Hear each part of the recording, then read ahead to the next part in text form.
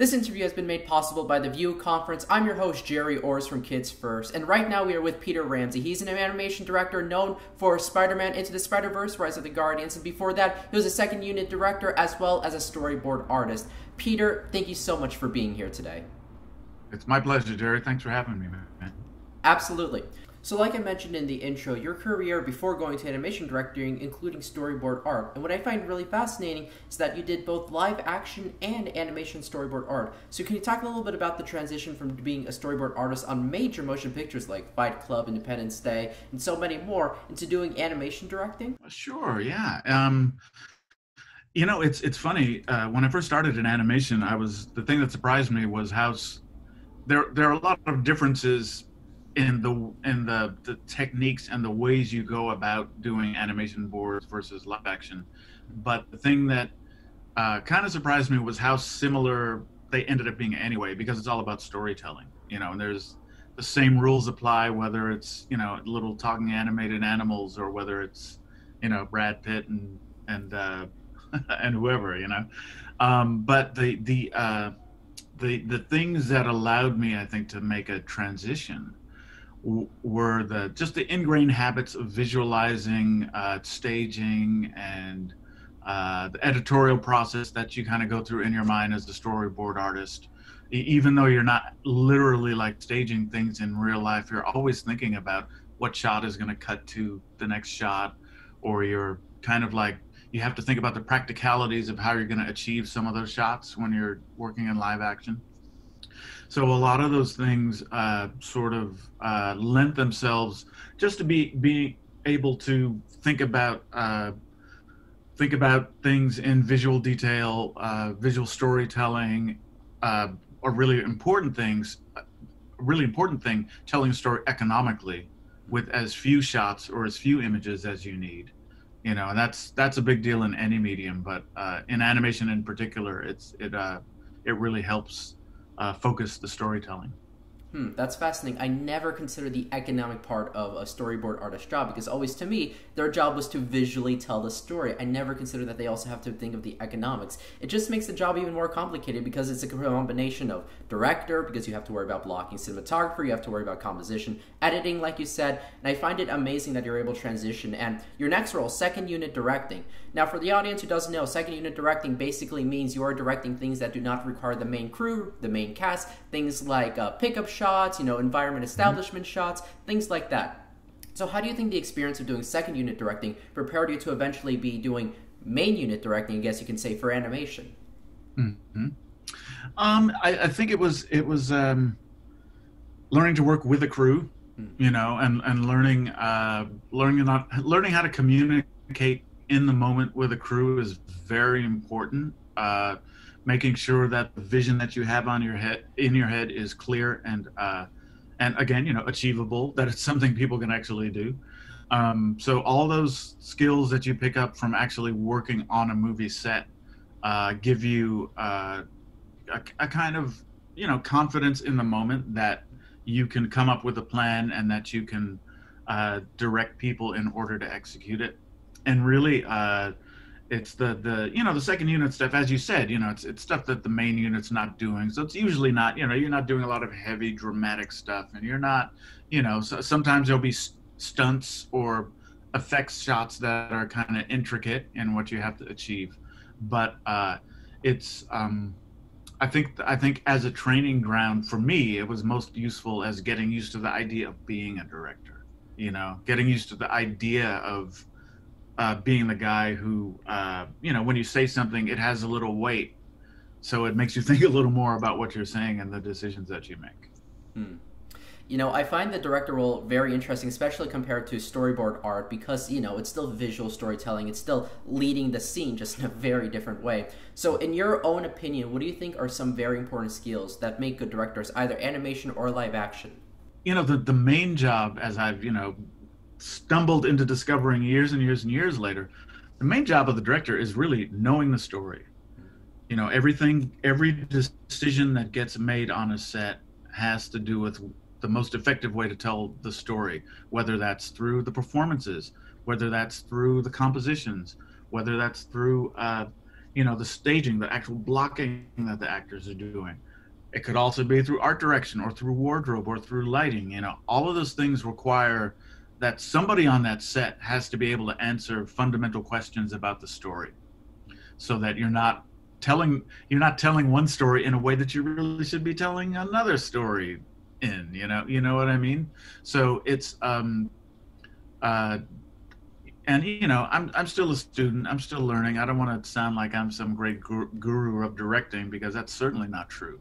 But the having some sort of creative vision, and then creating an atmosphere where you can get everyone to buy into it and move in that same direction is probably the most important part of the job, the actual doing of the job.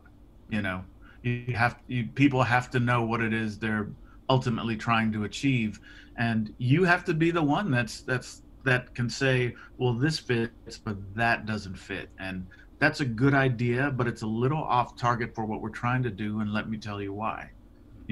So that you can enlist people as collaborators with you and get the best out of them, instead of just somebody shouting orders, and people are running around like little robots who don't really understand what the ultimate goal is. A director kind of marshals all that together to get everybody moving in the same direction.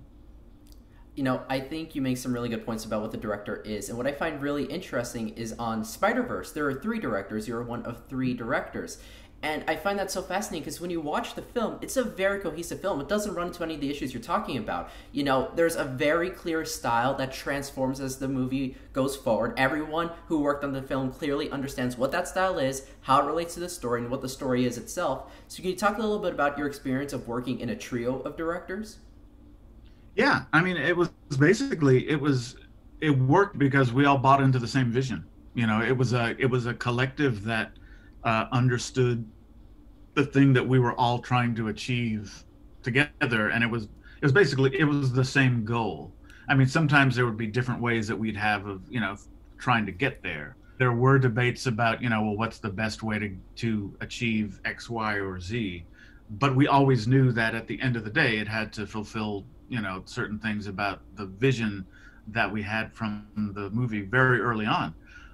And with Spider-Verse, Phil Lord and Chris Miller really early on had written they had written a treatment, and that they had also written a little statement, like a statement of principles, what they wanted the movie to ultimately be about, and what they wanted it to feel like. And those things that were kind of baked into that original vision that all of us saw at first really formed like the core of what we were trying to do all the time that we worked on the movie. So having a North Star to go to it's a super important thing. It definitely seems like it. Now, let's talk a little bit more about Spider-Verse. For anyone who hasn't watched it, and if you haven't watched it, watch the film. It is an amazing animated film. I mean, it won Academy Award for Best Animated Film for a reason. It's really good. But if you watch it, the animation style is extremely unique. I mean, you've seen that style in a lot of indie animated films, but in a big production animated film from a big company about a superhero, you haven't seen that before. It's amazing how much you guys were able to achieve. Now, during that process, were you ever terrified or scared or even concerned just a little bit that it wouldn't work and that the style would get a little bit too much and get in the way of the story? That was something that we were always concerned about, or something that we were determined not to let happen. I'll put it that way. I mean, we really tried to make sure that when we were doing something that was, stylistically, crazy or wild or weird, that it had some sort of connection to the story or the theme in some way, shape, or form. What we wanted to do most of all was express the ideas and the emotions of the characters visually. Yeah, of course, we had the aspiration to make the film really visually unique, but we didn't want to do that just because. The question was always, how does this express what Miles is feeling in this moment? Or how does this express the idea of multiple universes? So that there was it, like I said, it goes back to knowing your story. We'd always kind of have to reel it back to, what's the story point we're trying to express here? How far can we go with it without losing the audience. So we were always trying to find a balance, and it was always rooted in story or character or theme. Hmm.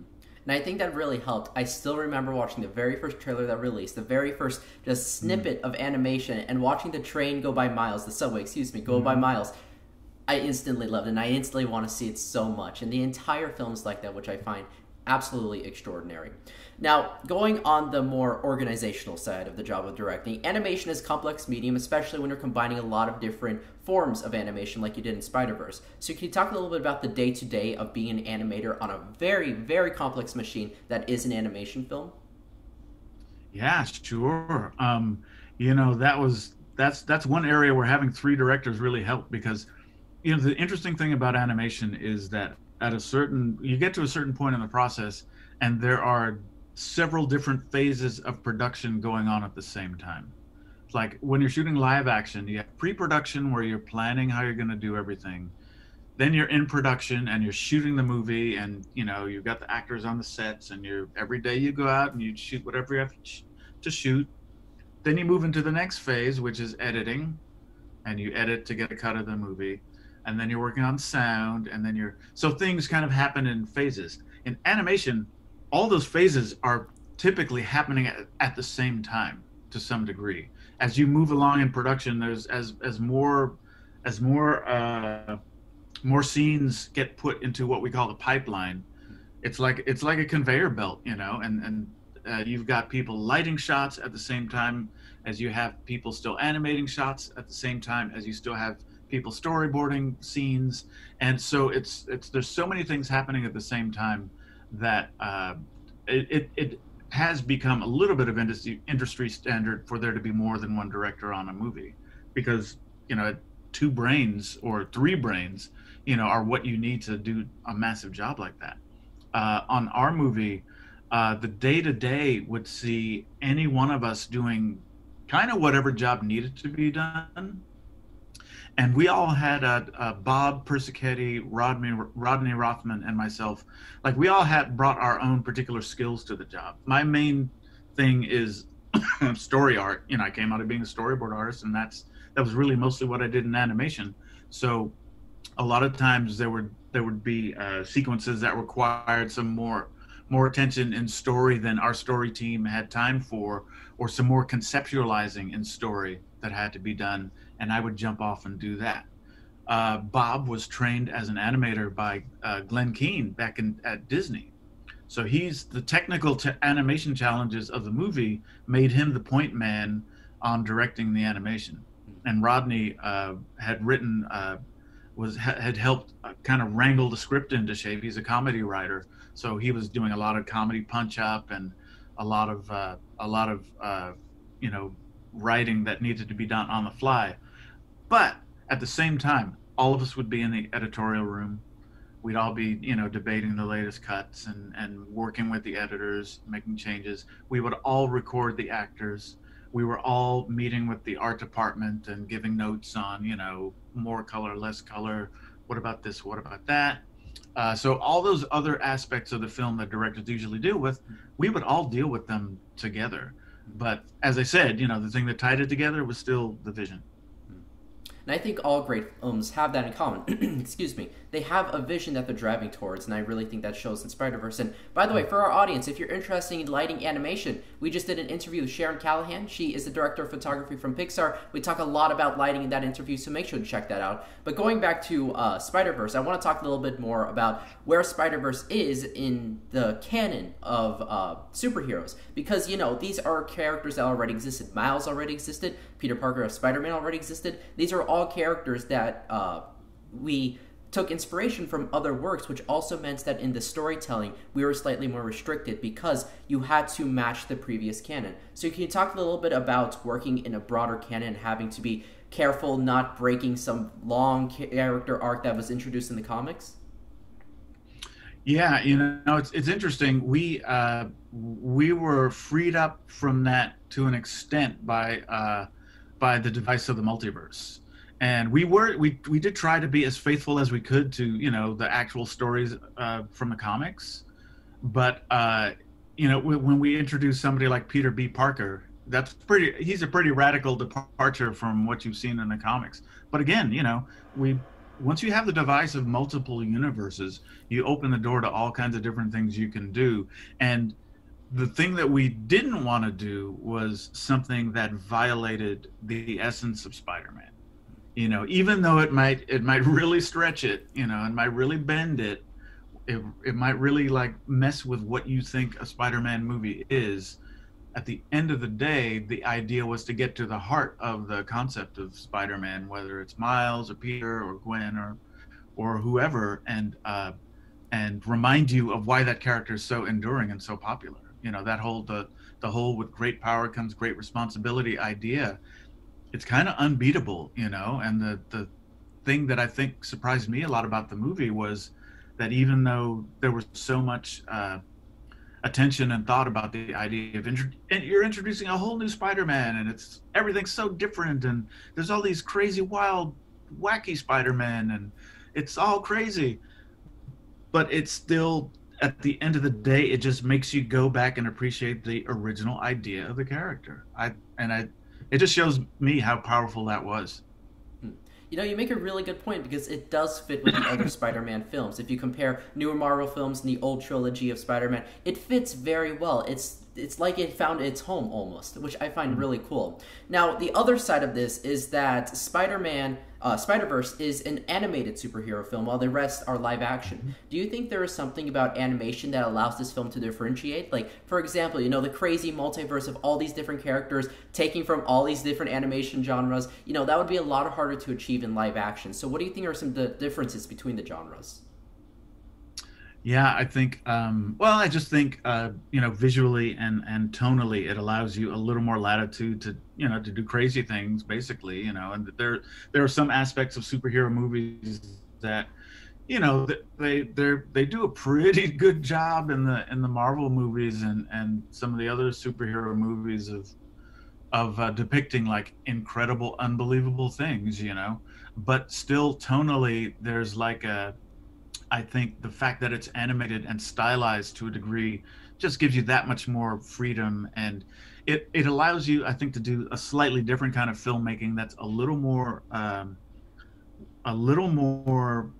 at least different from the bulk of the superhero movies that have been done. Something that's a little more expressive and a little more somehow internal and personal.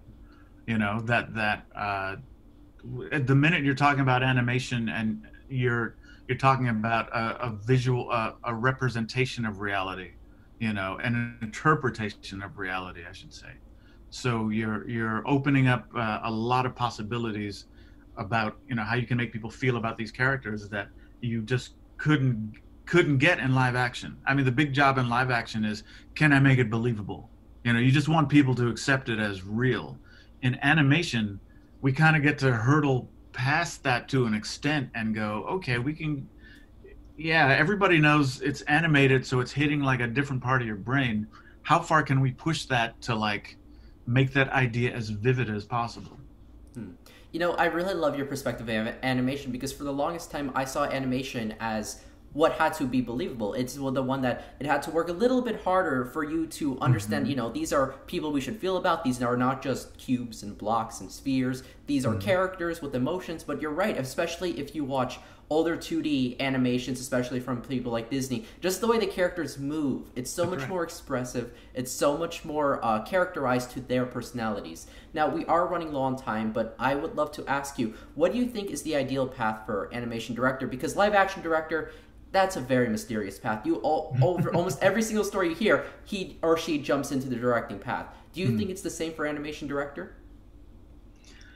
To an extent, I think it's the same for all directors. I mean, it is kind of a weird job that somebody just decides that for whatever reason they're qualified to do it, and you could be a bad director. There's plenty of bad directors.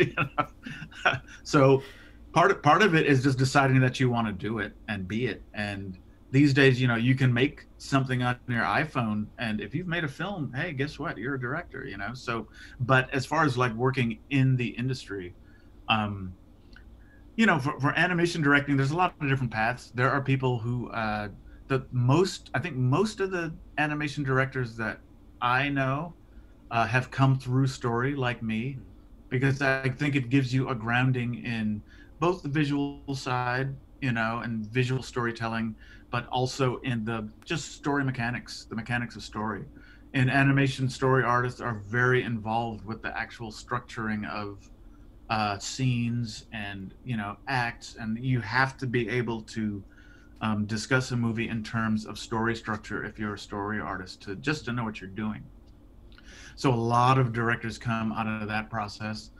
There are some, not as many, who come out of animation itself.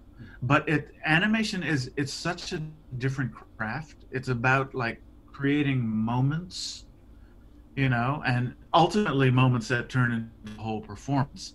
But I think it draws on different skills, and I think the people that are drawn to it are drawn to something different than somebody who might want to like supervise an entire movie. So it happens, but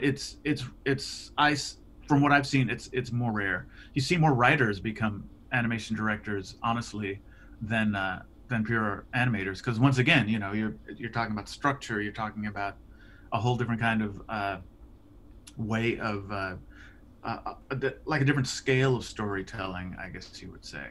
So there's different paths.